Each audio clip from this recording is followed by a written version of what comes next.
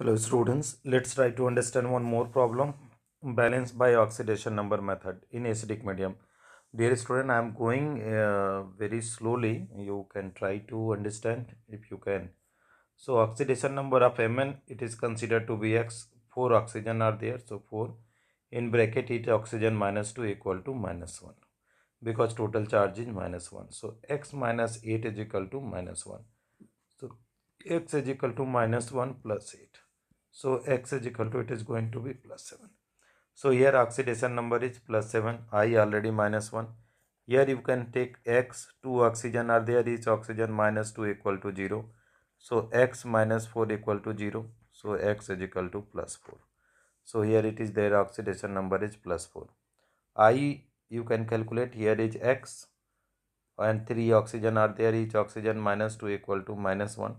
So X minus 6 is equal to minus 1. X is equal to minus 1 plus 6. X is equal to plus 5. So this is what is student plus 5, right? That's plus 5. So this is what is our, we are going to get our required answer, student. So these are the changes we calculated in the oxidation number. But what we need to do, the increase and decrease in oxidation number we have to balance.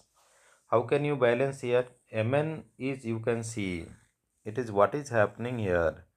Plus 7 to plus 4 means that is how many electron gain, student? Gain of how many electron? If we add 3 electron, so it will become convert into the 4.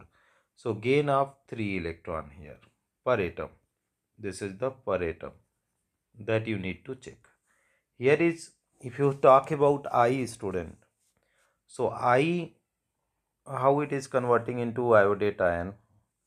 It is the minus 1 to plus 5. So I minus 2, it is going to be I0. So 1 electron loss. And I0 to it is going to be I plus 5. It means 5 electron loss. That is 5 electron.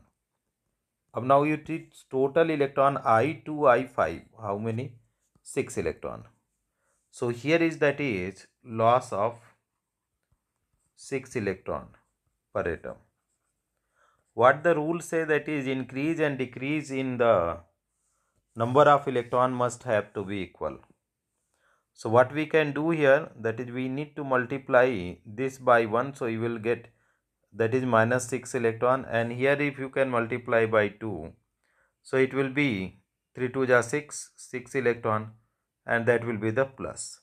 So plus the minus will be minus 6 electron means the loss, and plus 6 electron means the gain. Now you just try to multiply this one, this equation by the 2.